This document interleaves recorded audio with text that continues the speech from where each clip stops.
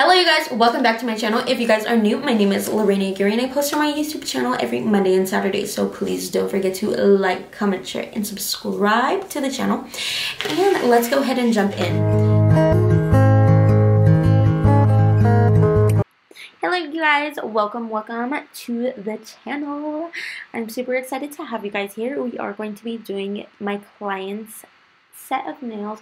She wanted to do Gelx. We've been doing Gelx on here for almost a year now, and I'm here for it. I love the Gelx. The tips that we are going to be using today are the natural stilettos in short, and I really love these.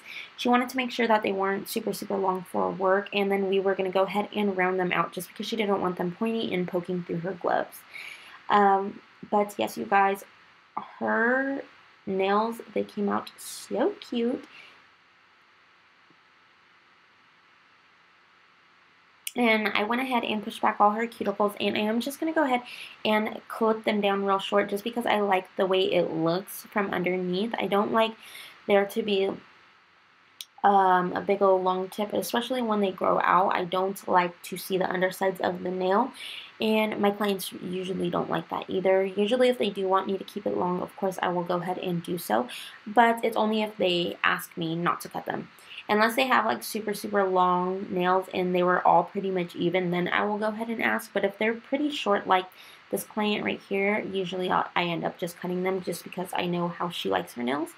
But yeah, so I am going to go ahead and go in with this fine sanding band. You guys already know Metacore sanding bands or Metacore, I think that's how you pronounce it. But these are the bomb. I love these. You guys, if anything that you are looking for that are my staple products, I highly recommend checking out my Linktree just because everything is located in there. And you don't need to apply a ton of pressure when you are doing this. Cuticle prep is definitely something that is very important. Even pushing back everything from pushing back your cuticles to prepping the nail beds, and from using my cuticle bits, I feel like it's highly important. And even cutting the cuticles too and making sure they are up and out of the way.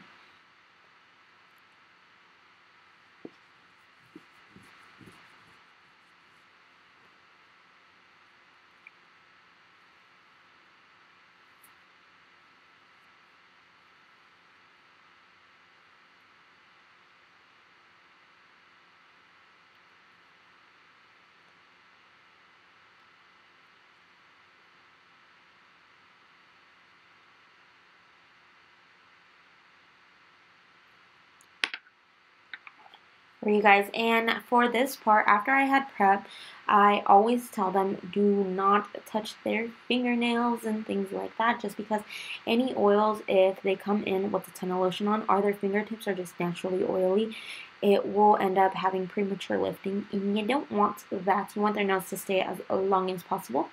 So now I'm going to go ahead and go in with this cuticle bit. You guys know I love this cuticle bit. Definitely recommend. Again, check out my Linktree. Everything is in there. If you guys can't find it there, I will definitely make sure I am linking everything down below. I do have some discount codes as well, and they are all linked down below, so definitely check those out as well.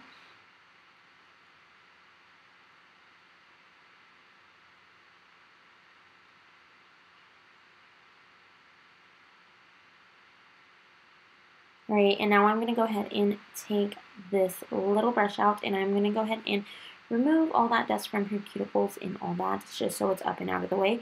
And then I'm going to go ahead and get ready for my dehydrator and primer. The dehydrator that I love is OPI. I know some people, they will make their own, so if you guys are a nail tech and you guys are looking to save your money, I hear they do the same thing. I have yet to try it just because this is the method that works for me, and I guess in a way I am kind of afraid of, like, what if I do end up like changing it for a week and all those clients have problems with lifting. But I know some really no nail techs, they do make it to where you're actually able to just make it yourself and save that money, just because the hydrator, I do feel like I kind of go through it quite a bit. But now I'm going to go ahead and prime. The primer, the protein balm that I am using is from Young Nails. Young Nails is a bomb when it comes to primer, and even for a long time I used I still even use it from here and there, but I use their monomer. Their monomer is the bomb as well. I love their monomer.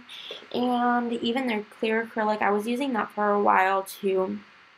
But sometimes with the air bubbles, I felt like that was something that I was battling against. I think I might try and use it again and see how their clear is working, because I still have a ton of clear from them. But yeah, so now I'm just going to go ahead and prep the inside of my tips. You guys can see over there to the left of me, I have all of my tips out on the desk. I already had and pre-sized her. Something that I want to get into doing is actually prepping my clients' tips before they come, asking them what shapes that they want to do, so I could have their shapes ready for them, just because I do feel like this takes a little bit of time doing, and when I could just hurry up and get to work and do all that, I feel like that would actually be great for me.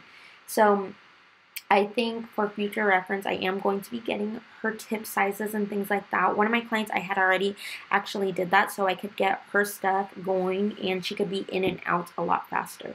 And I could just end up doing that while I'm watching TV or things like that. So yeah, so I think definitely for sure I want to start doing that, is prepping all my tips. But I know some people, they will prep their whole box of tips before their client comes. But my worst fear is that, what if the box opens and all of the tips fall on the floor and I am unable to find out where they go?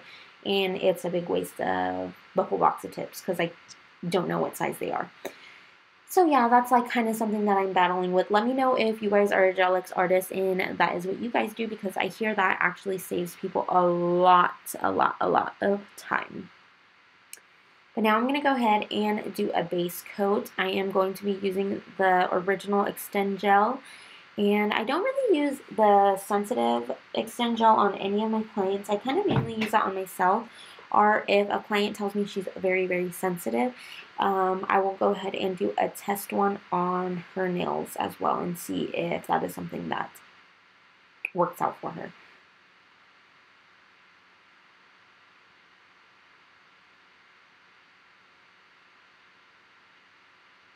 Alright guys, now I'm going to go ahead and put that in for the 60 seconds.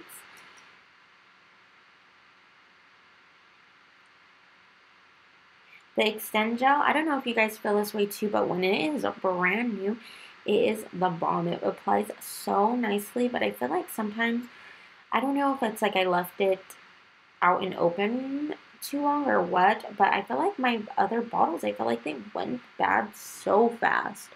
So honestly, I feel like this was actually like great for me, but getting a new bottle, just because I do feel like they get so sticky and sappy, and I feel like it's a lot more harder to work with. But I know there's some brands that are like a little bit of a thinner viscosity, and I even seen, I don't know if you guys had seen it too. If I'm able to find the video, I'll save it and I'll input it into this video, but it is a putty Extend Gel almost. It's not technically Extend Gel. It's named something else, but it is to attach the Gelx. And I was like, oh my gosh, you guys, like it is so crazy. It looks so easy. So I think I actually might try that out, just because I love the way it seemed, and the application seemed a lot easier than even trying the Extend Gel. So I might try that out. Now I'm going to go ahead and get this light. I know you guys were asking me where this light was from. It's from my local nail supply, MONTAGE Nail Supply, but they are all sold out, you guys. If I do find another one or something similar, I will try and link that down as well. But unfortunately, I have yet to find one on Amazon or anything that I could recommend you guys. But another dupe that I do use is the flash, or it's not a dupe because it doesn't have like the gooseneck lamp, but the other one that I do use is the flashlight, and that kind of works well for me as well. I do like it having the little thing that goes up and over, just because I do feel like I am actually able to have it like where I need it. And I feel like the flashlight, sometimes I would have to have my thumb over it holding it down until I was able to pick up my flashlight and cure it down and hold it a certain way, but it was kind of hard, and sometimes I wouldn't notice that there was an air bubble. So that is kind of why I steered away from the flashlight. I feel like with a light like this, with a gooseneck lamp, I am able to see what I am doing. But something to know when using this lamp is to keep your Gelx out of this area, just because I do feel like maybe that's what have caused my Extend Gel to go bad, is because this light, it shines so much, and it kind of like, the light just goes where it wants because it's not low to something. And if my Extend Gel is close to the edge of where the light is shining, then it's more likely to go bad, just because it will be curing the bottle as well. So definitely make sure when you are working with any type of gel, just keep it away from the light and things like that, just because you don't want your product to go bad, especially when this is like $24 a bottle. You don't want it to go bad. It hurts when it goes bad. But yeah, you guys, and that is what her tips look like. Now we're going to go ahead and round these babies out, just so they're not poking through her gloves and making holes and all that jazz. So for this step, since I don't have to shape a ton, something that I do like to do is actually use one of these smaller files, just because these smaller files, when you are using these, you end up saving so much more money than if you were to use one of your larger ones. So highly recommend getting a small file, or you could even get a buffer, a double-sided buffer that one side is 100 grit and the other one is 180 grit. You could get that, but I like using a harder surface when I am filing for shaping, just because I do feel like it is more precise and it gets the shape that I want. But I mean, a buffer, if you are used to that, I mean, maybe try that, just so then you don't end up having to spend so much money while you're creating these sets, and you could save a little money. So this is a way that I learned that I could save money. It is a little bit different using a file like this versus using the larger one. So that's something to kind of get used to, but in all honesty, if it's saving you that much more money, why not? Now I like to flip her hand around, making sure that everything is looking uniform and that her nails are just on point. And then next, I'm just going to go ahead and get my Extend Gel. I am using the Ariel's Extend Gel from Acre. But before I go ahead and put that on, I am just going to go ahead and buff on top and underneath the nail, making sure if any of the filing left it kind of jagged at the edge, it is going to go ahead and smooth all of that out. The reason why you want to buff it is because if you end up leaving it shiny, the gel, sometimes two shiny surfaces, they just kind of want to peel from each other. So if you do all that work, do the design and do everything and all that, and then your artwork just ends up peeling off. So you really don't want that. You want to make sure that your work stays and it lasts for your client.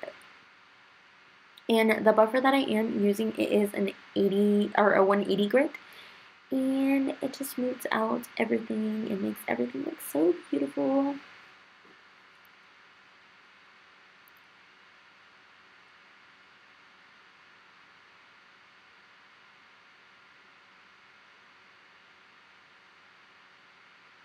Alright, now I'm going to go ahead and seal the cuticle and make sure everything is nice and smooth around there.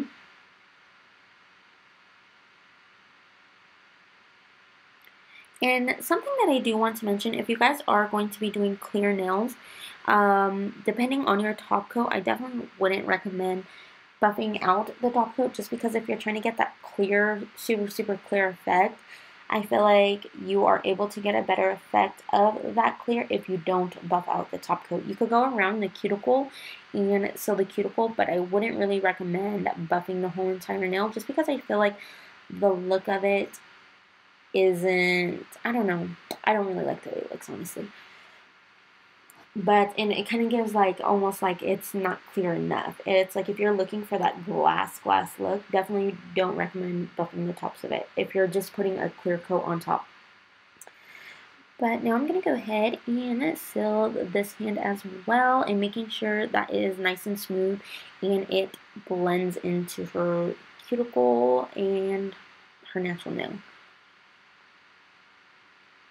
And this is a 5-in-1 bit. You guys could get these off of Amazon as well. I have these linked in my storefront as well. And then I'm going to go ahead and dust. I like to dust off the main parts of their fingers with a big fluffy brush, and then sometimes get into it either with that small plastic brush, or you even have that brush that you could go in with on, like, it's a little fan brush that you put in your drill.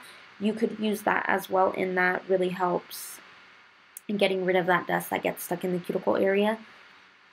Now I'm going to go ahead and take off her cuticles. Her cuticles weren't too bad, so you won't see me doing every single cuticle. And I wanted to push back her cuticle in a certain area because the gel was like sticking to it. Now I'm going to go ahead and dust once again, getting those cuticles, making sure that I'm very thorough.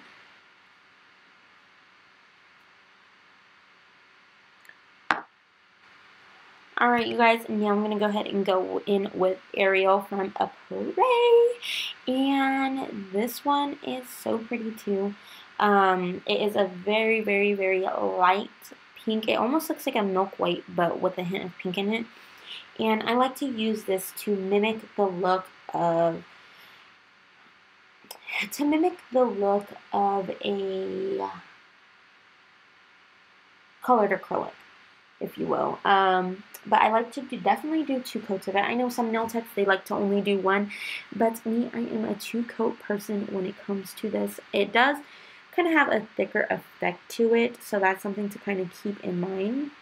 Now I'm going to go ahead and paint all of the tips. We are going to do a French tip, and we are not leaving them like this. I am just going to go ahead and go in with a 3D brush in just a second, and you guys will see that. And I have my acetone on the side just so I could do all that. But before I went ahead and applied the French tip, I did go in and wipe down all of the nails with alcohol, just because with the Extend Gel, it does have a very, very sticky layer, and sometimes it almost wants to bloom, but not in a pretty way. So it's not something you could use for a blooming gel, but I definitely recommend wiping that dispersion layer away, just because your nails won't look all nice and clean and crisp. I'm using this 3D nail art brush from MONTAGE Nail Supply, and this is really perfect for getting those real deep smile lines, just because you're able to really, really get in there, especially with how tiny her fingers are. I felt like it got in there perfect. And then I'm going to go ahead and use a liner brush, and I am going to go ahead and touch up those corners, making sure the lines look nice and crisp. And I want this French tip to be very, very deep, even though a majority of the French tip is going to be covered, because we are going to be doing Old English like how you guys seen in the picture.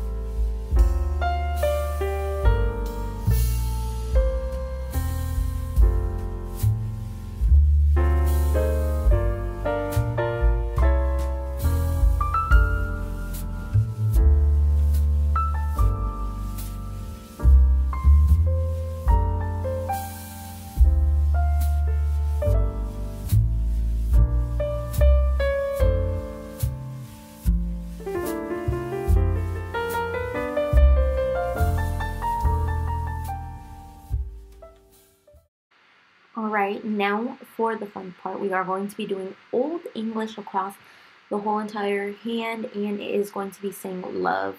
I'm super excited about this, and it's so funny because one of my clients my client had mentioned to me that every time she comes and she lets me freestyle on her nails, it's that week that she's getting a tattoo that's similar to her nail art. So I thought that was so funny, and it's kind of cool in a way, the way that it ended up syncing up like that. But yeah, well, I'm going to go ahead and let you guys enjoy the nail art just because I love watching nail art, and I'm probably sure you guys enjoy seeing it too. So I'm going to go ahead and let you guys watch.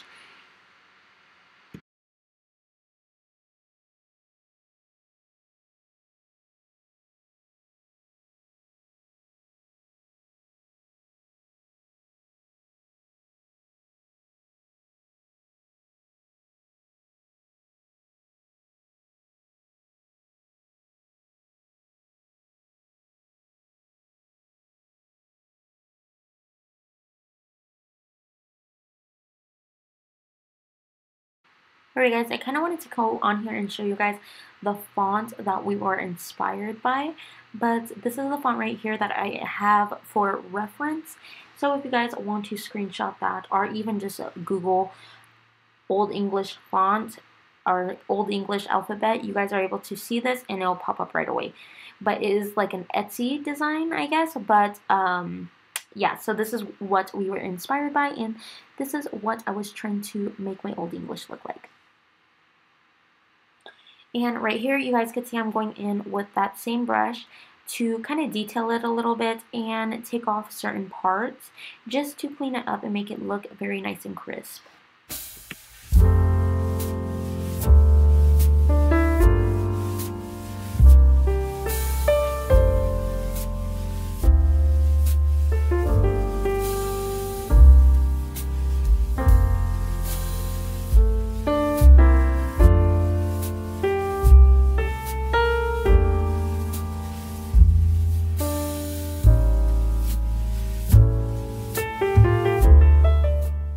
Alright guys, so my camera accidentally cut out. I need to get a second battery option just so then I don't end up having to worry about the battery dying, just because even if I do have it plugged in, it just wants to die on me, so I'm so sorry. But I am going to go ahead and create these hearts. If you guys seen any of my other tutorials, you guys will see how I create them with a dotting tool and using a liner brush like this to bring them all together. I wanted to do something nice and dainty, and then we went ahead and did hearts on the other ones as well. And I do want to mention, when I do the pink French tip, right after I'm done with that French tip, I want to go ahead and cure, and before I apply the black Old English font on there, just because I do feel like sometimes people, they don't think that you need to cure before putting a design on top of it, but again, it is layering, so you guys, this is how it looked like, and now we're going to go ahead and put Tracy's Nails top coat on top of these, and in just a second you guys will be able to see how beautiful they really came out. We did end up adding some black little hearts on here just to detail them a little bit, but this set, it was inspired by Fabi's nails, and I just ended up adding the hearts because I did see another nail tip, which I can't remember her name. She had actually did something similar, but she added hearts. I don't think Fabi, she added hearts. I think she added like stones at the bottom. But I thought they were so cute, and I didn't want to leave the thumbnail plain. So, of course, I had to go in and add something on them. Now I'm going to go ahead and wipe the bottom of these nails, making sure that I didn't leave a bulk of product. And we are going to put them into the light. And I want to clean up the cuticle as well, just in case. But you guys, this is the final look. I hope you guys really enjoyed today's video. Please don't forget to like, comment, share, and subscribe to the channel. And as always, I'll be back with my videos. Bye!